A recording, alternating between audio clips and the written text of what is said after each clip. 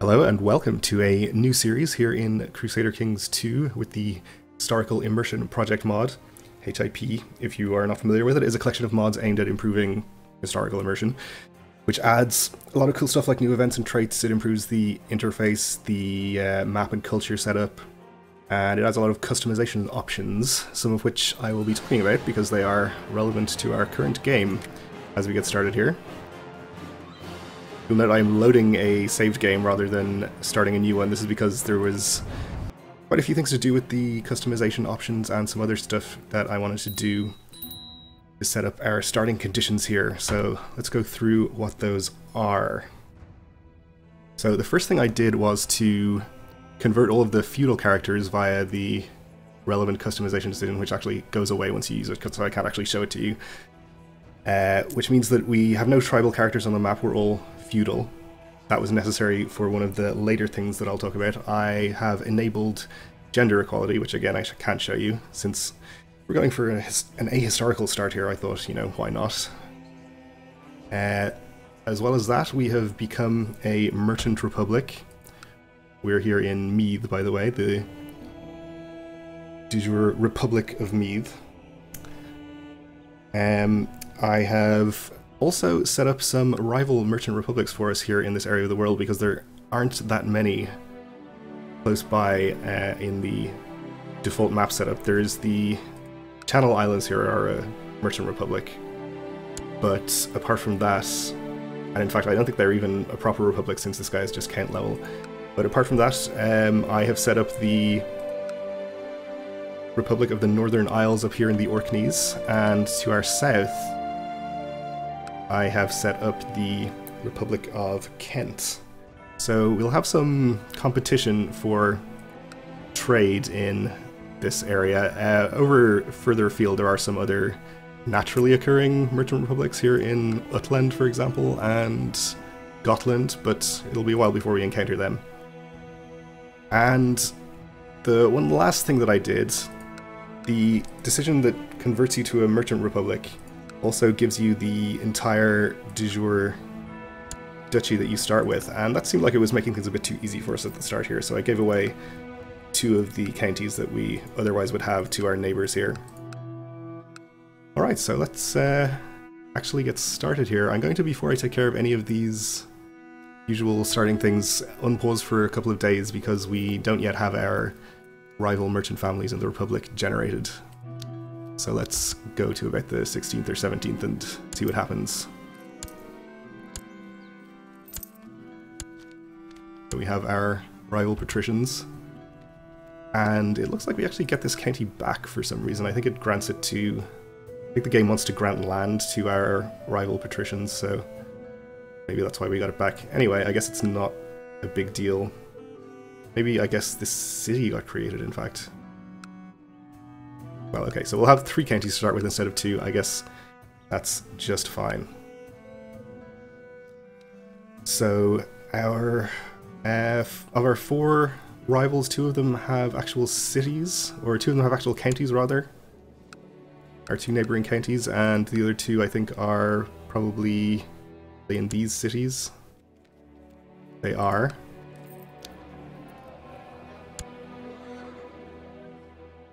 Donal, Dove, Ufergala, okay.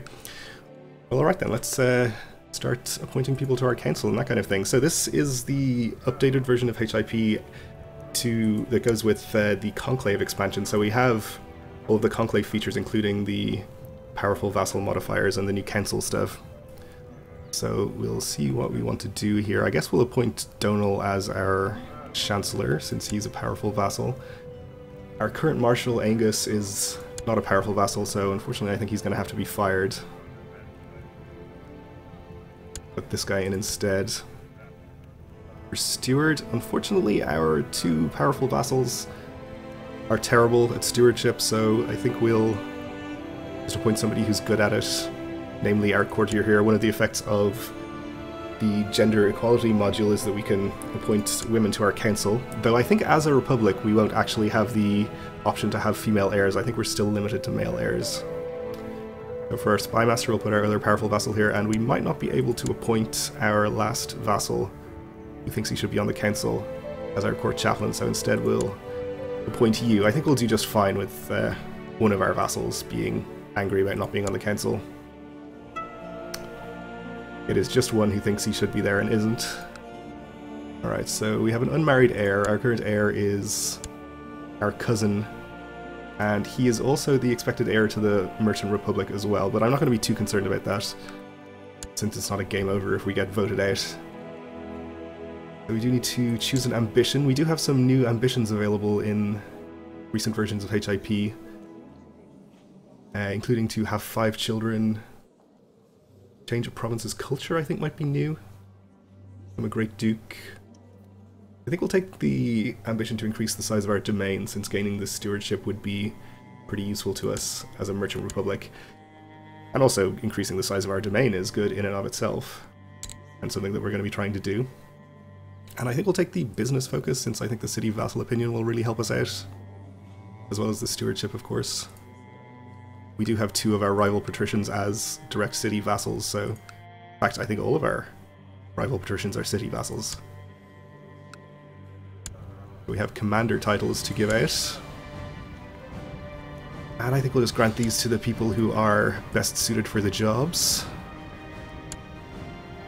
Actually, I shouldn't be giving these to people on our council, now that I think about it. That's okay. We can swap them around later. And we need to select our designated heir. I think we'll just confirm our current heir. I guess we can't even choose him.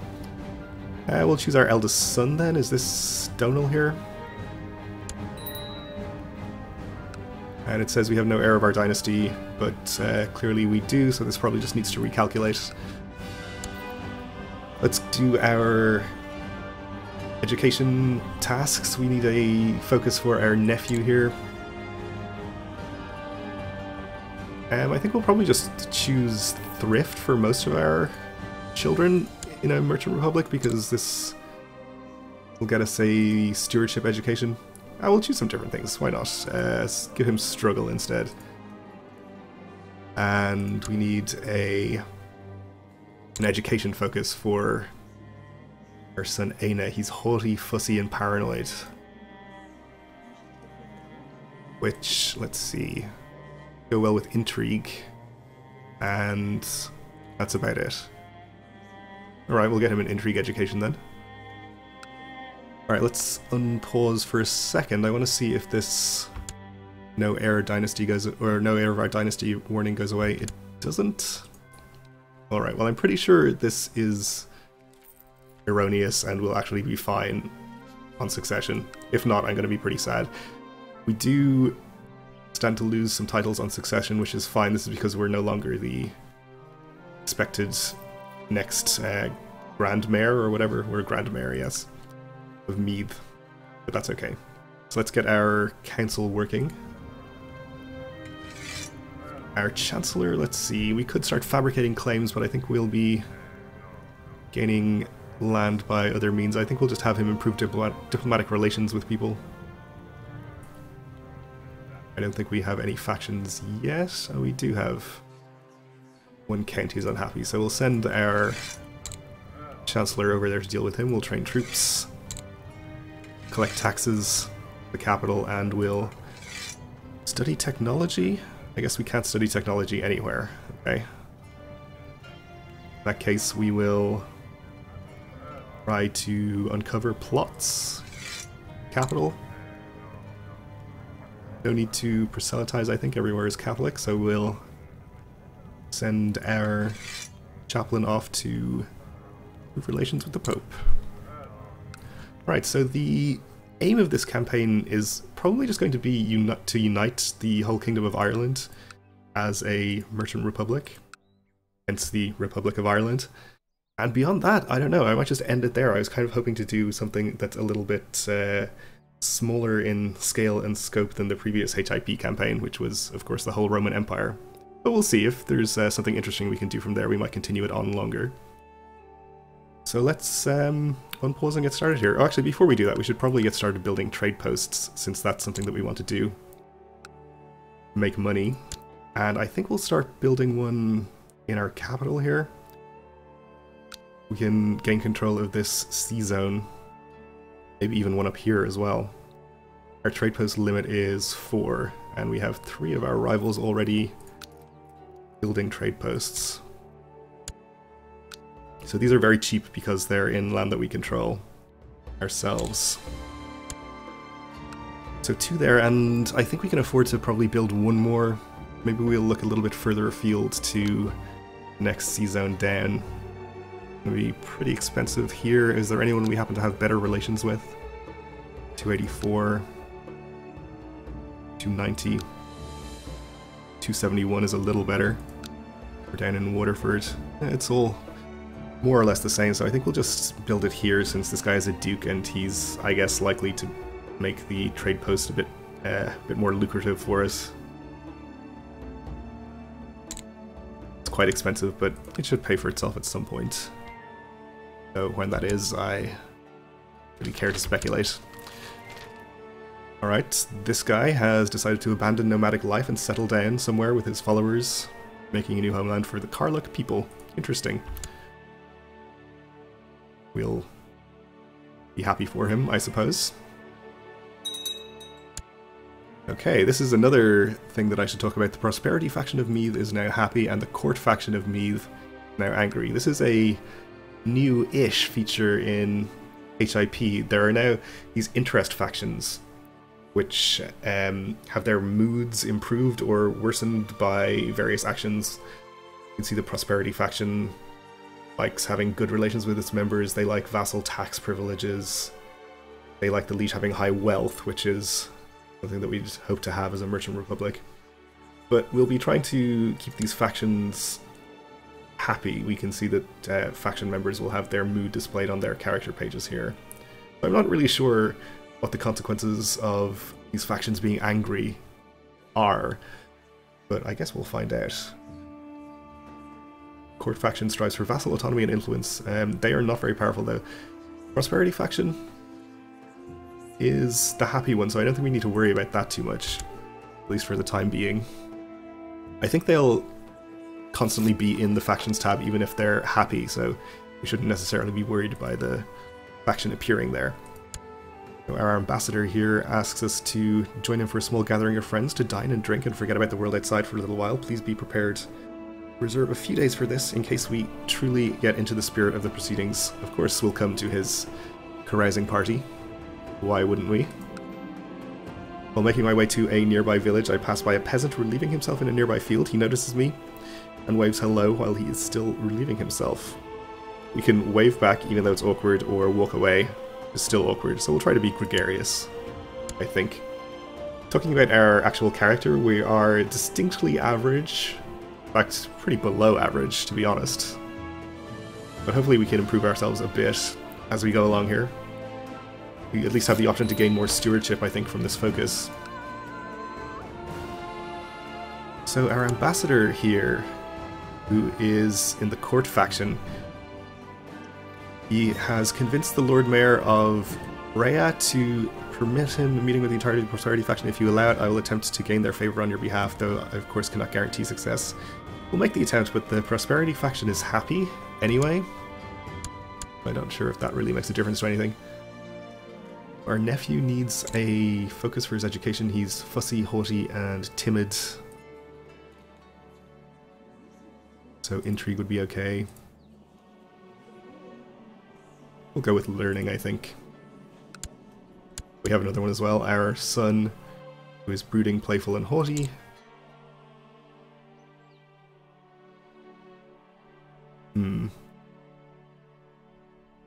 Stewardship might not be the best because haughty works against him, unfortunately.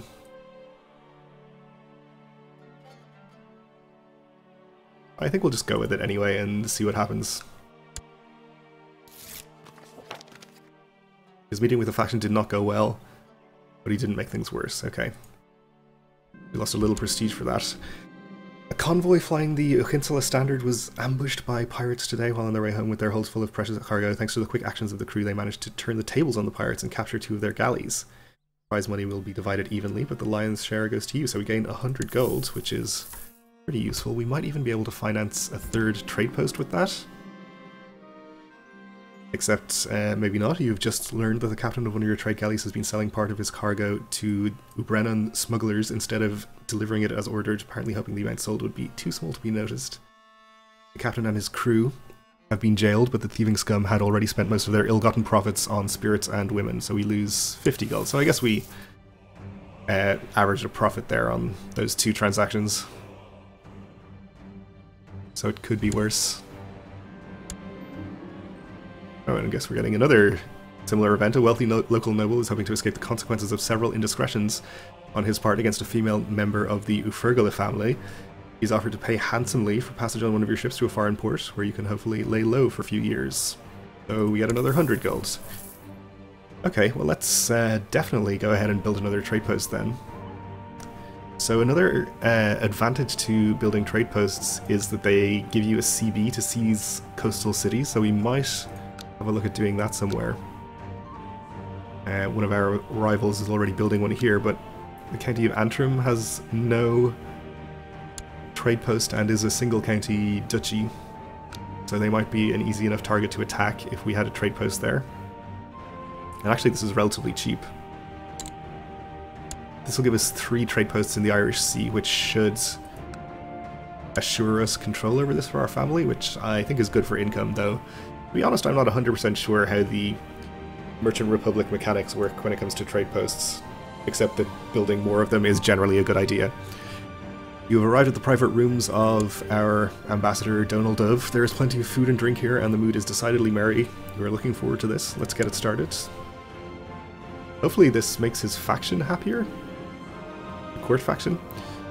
He's brought out the board and pieces and suggests that we play a few rounds to determine who is the better strategist, and we'll play for honor. Let's do it. You played for hours, the tides of fortune ebbing and flowing as you tried to attack your opponent's positions without opening your defense too much. Eventually you found a critical opening and made a few inspired and aggressive moves and won the game. So we get Apprentice Board Gamer giving us +1 diplomacy. Nice. Reveling and carousing is over for now, time to get back to real life. You can say it was fun and gain 20 prestige, or dedicate my free time to games now. A game master giving us extra martial and diplomacy. An extra same trait opinion. I think we'll just say it was fun and gain the 20 prestige. Just for the time being. Right, so when are our first trade posts going to be finished? Not till September of this year, okay. This guy has had his opinion improved. Let's move our Chancellor somewhere else, since I don't think it's really necessary to improve his opinion anymore. Maybe he can improve his own opinion of me. Or his faction's opinion. More to the point. The court faction has 2 members, actually. But both of them, I think, are located in our capital county here, so our Chancellor should have a chance to work on both of them. High King Diarmid of Tara has died a natural death. Okay, this was our father, actually. So our brother now is the new High King. That's fine. I guess we're going carousing again with Donal. We're looking forward to this. Let's get it started, okay?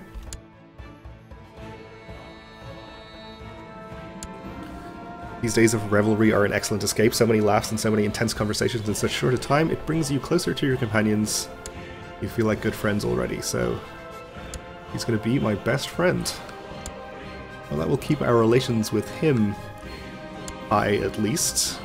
But we're off back to real life. No board games this time, apparently.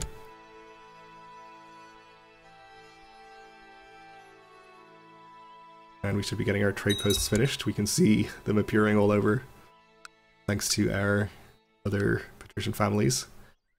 Let's take a look at the trade zones map mode. So the Northern Isles have gained control of the Minch sea zone for the time being. Kent has also gained control of a sea zone down here. But we have control of our main sea zone here, and we should be getting St. George's Channel, I think, once we finish construction of this trade post. But we already did. I guess we don't have that yet. One of our other families has a trade post in this zone. Okay, that's fine. Well, we'll be getting some income from those at least, which is pretty good. And we'll be hearing the jingly coin sound every month for the rest of time. Got extra levy reinforcements, and the court faction is now up to neutral, so I guess that's good.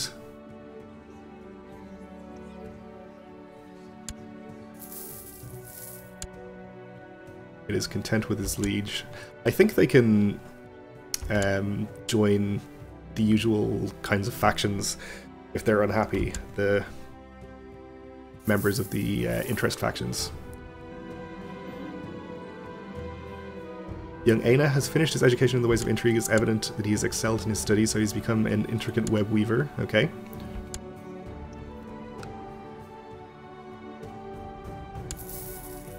So our fourth trade post, which I was building up here, is about to finish, so we'll see about the possibility of declaring war for the coastal city here. City of Dunseverick. This guy has no pacts of note. He has access to about 1,100 troops, which is about half our number, less than half, so we should have a pretty easy war to take his city. As long as the council approves, and they do. So yeah, let's declare this.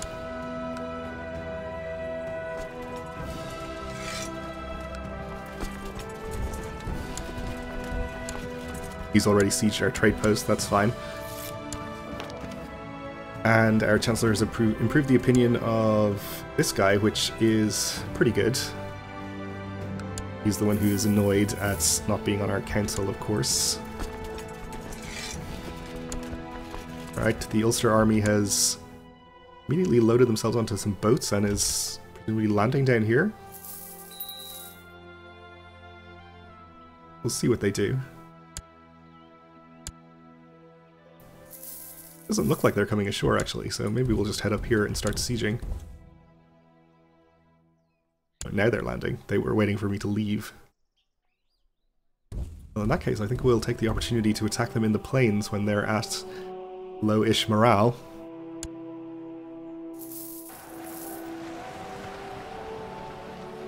I didn't actually appoint good commanders here, but I think we're going to be just fine anyway. Right, they're on the retreat, presumably back up to Antrim, which is where we were heading anyway. Let's not lead troops ourselves. Where's the don't lead troops button? Oh, there it is. Okay, they've evacuated before we got there, but I think they might not have enough troops now to successfully siege anything. So we should have a pretty easy time from here.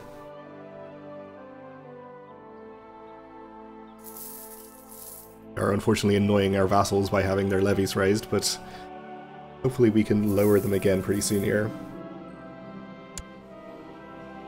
Our vassal here approaches us and presents to us a request to buy a small plot of your land in Dublin. This is a hard decision to take, since he promises to pay well for the land.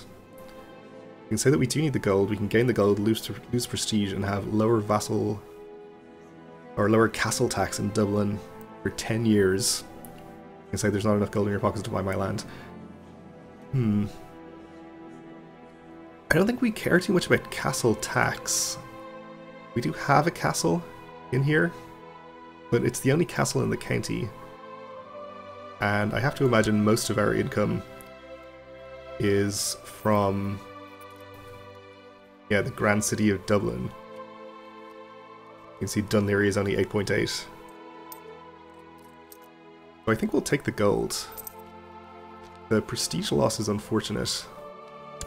I think that's okay. Ever since your pursuit of wealth began and you started keeping a close eye on both income and expenses, your coffers seem to be filled to the brim, more often than not, so we gain Aspiring Trader for +1 stewardship, which sounds pretty good. And the court faction is now happy. There are two other interest factions, which I forget what they're called. I think there's like a military-focused one, and some other fourth one, but I think our realm is probably just too small currently to have them appear yet, but I guess we'll find out in the future. We've sieged the top holding here. We have a new pope.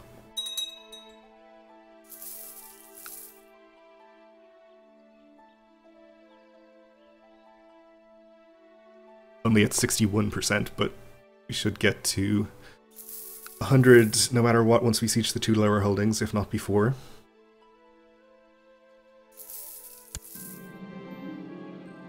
Such a wonderful bouquet, the complex blend of flavors spreads over my tongue just as the warmth spreads in my belly.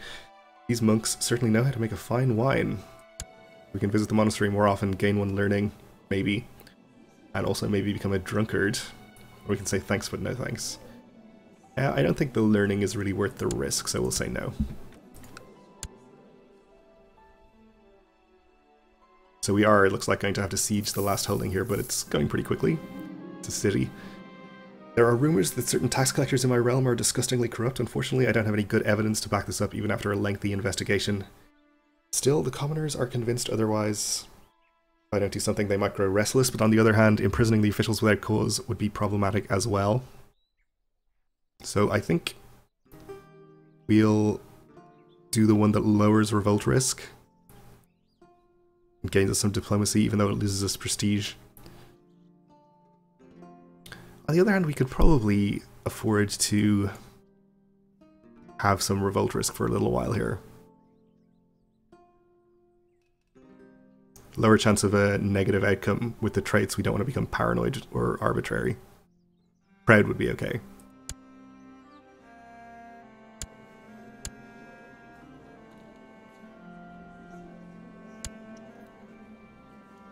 And I guess we did become patient.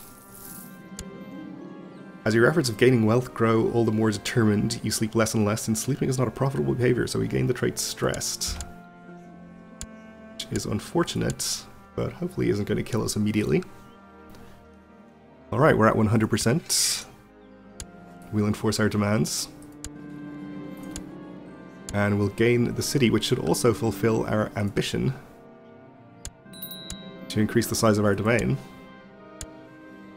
They're up to 3 out of 4. Hopefully we can just take the same ambition again. Use it to gain one more stewardship. I guess we don't get more stewardship. We do have the ambition to assemble a great council, though. With all of our councillors with a skill level of 18 or more, which I don't think is too likely in a realm our size, unfortunately. Let's take the ambition to change a province's culture, since that also gives us the possibility of gaining more stewardship, and I think the culture of our capital county here is different from our culture, which is Gaelic. Okay, let's bring our troops home and disband them. Oh, and I completely forgot what was going on in the world here. There was, of course, the Norman invasion of England and the Norwegian invasion. And it seems like Norway has been victorious there since England is now under their control. And William the Bastard here is now attacking King Harold of Norway in his Norman conquest, but he's actually winning that, so could see England changing hands a second time there. Alright, well, on that note, I think we're gonna end this first episode. The court faction is now down to neutral, that's fine. And this being the first episode in a new series, it is especially helpful if you want to support the channel to click the like button. It helps out with search rankings and that kind of thing on YouTube. And of course you can subscribe for new episodes every day, but you already know that, I'm sure. But in any case, do please join me again next time. Thanks for watching.